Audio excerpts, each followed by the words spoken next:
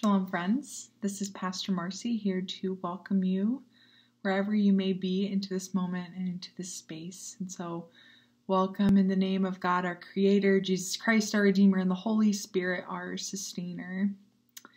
So, welcome back or welcome to this Monastic Monday, first Monday in November. And we remember that each time we gather because we need to take a deep breath. We need to release and receive God's grace. We also recognize and remember that we're human. We need rest. And God actually commands us to participate in good Sabbath rest. And so if this is a space where you can have some tools and some ways in which you might be needing that invitation to that good Sabbath rest, here it is, my friends. And so each week we are going to have the same format. So it's reading a psalm for the day and reading through that twice. So really allowing us to have the words fall on our heart and really soak in the good news of each psalm, as well as an invitation to a spiritual practice, and then a benediction or blessing from a beloved mystic.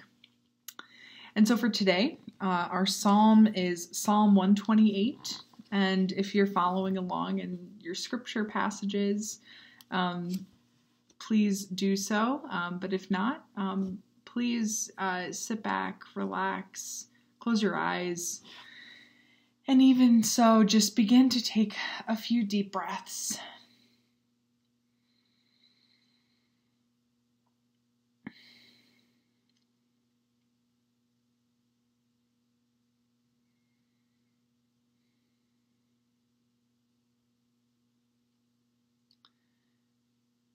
Hear now this word of the Lord.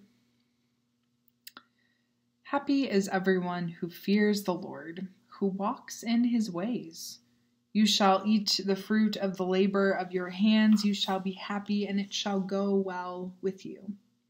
Your wife will be like a fruitful vine within your house. Your children will be like olive shoots around your table. Thus shall the man be blessed who fears the Lord. The Lord bless you from Zion. May you see the prosperity of Jerusalem all the days of your life.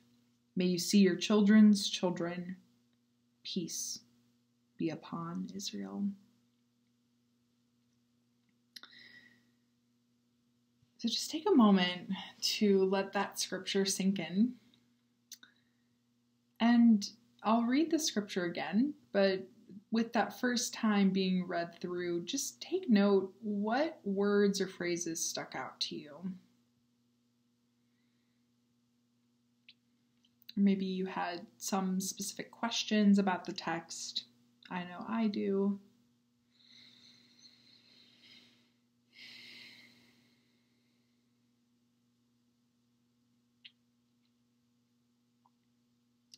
Hear the word of the Lord again, and notice again the ways the Spirit is moving within you. Happy is everyone who fears the Lord, who walks in his ways. You shall eat the fruit of the labor of your hands. You shall be happy, and it shall go well with you.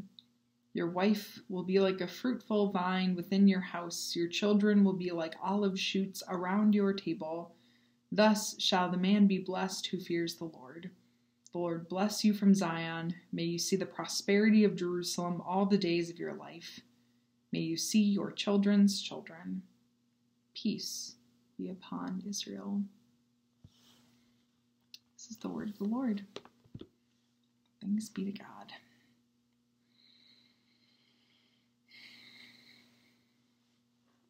So this spiritual practice for today was actually my children's message from yesterday. I truly believe that we're all children at heart, and so there's not necessarily an age where one doesn't become a child.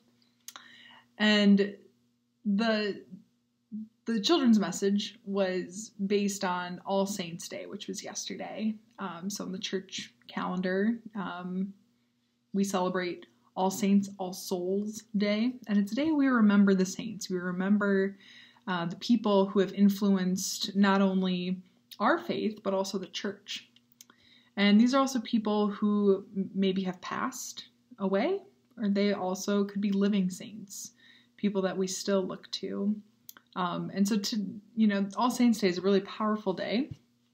It's a good day to reflect and to remember those who have influenced you. And so I know in this space on Monastic Mondays, you often hear me talk about saints.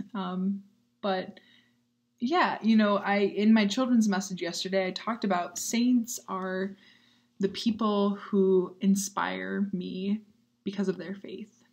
People who are loving, compassionate, kind, forgiving, justice-seeking, humble.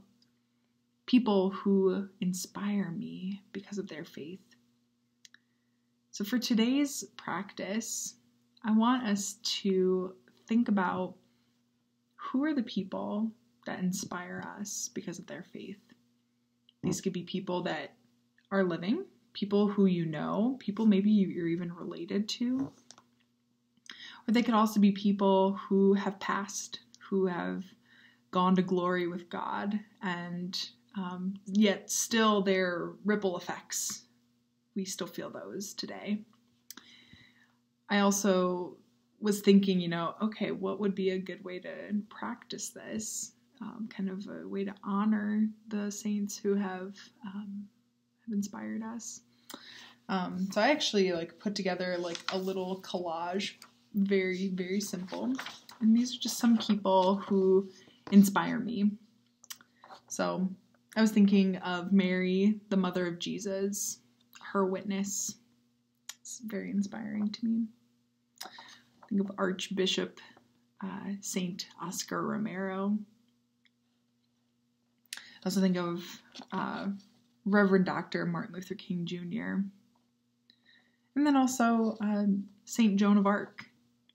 These are people who I don't know, and yet their faith and their witness in the world has impacted me and has made me, it's inspired me because you can see the work of the Holy Spirit within them.